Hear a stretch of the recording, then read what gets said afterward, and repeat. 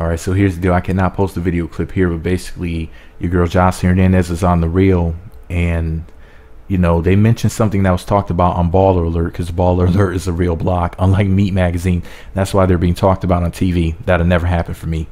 But anyway, shout out to Baller Alert, because y'all are lit.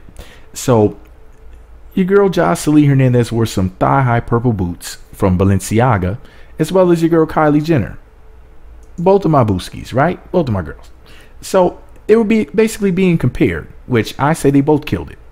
But Joseline said on The Real that Kylie is her daughter. She said Kylie copies her.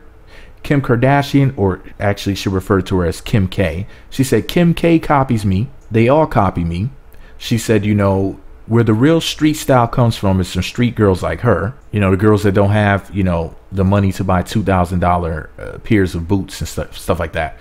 But anyways, she went on and on, but that's basically what the clip that I posted said. That was the gist of it. Now, here's the thing, man. I think that they both did the damn thing. I think they both look phenomenal. They both look like the dimes that they are. You know, I have no complaints, no arguments here. You know, I think we should celebrate both of them as the beauties and fashionistas that they are. I don't think anybody copied off of anybody. I think the Kardashian and Jenner and West clan are freaking geniuses. They stay up on top of things as far as fashion is concerned and whatnot. Technically, Kylie posted her photo wearing the boots 3 weeks plus ago. Joseline little under a week ago, about 6 days ago. So at the end of the day, it makes it seem as if Kylie did it first. I don't give a shit about who did it first. It's who did it better. Nobody did it better because they both tied, because they both look bomb in it. So I say shout out to Kylie, shout out to Joseline. You both look phenomenal, two beautiful ladies. You know, there's no reason to compare. You know, this is part of the war on pretty. Fine women comparing themselves to each other, and instead of just embracing all this badassery that we see before us, all this high fashion, glorious beauty and booty that we see before us. And I say, hey, you know, I just celebrate fine when I see it. But anyways, I'm Team Pretty Girl. I'm the mascot. I ain't nobody. You know, I'm just a water boy. I hand out towels because, you know, these fine women keep y'all ninjas sweating.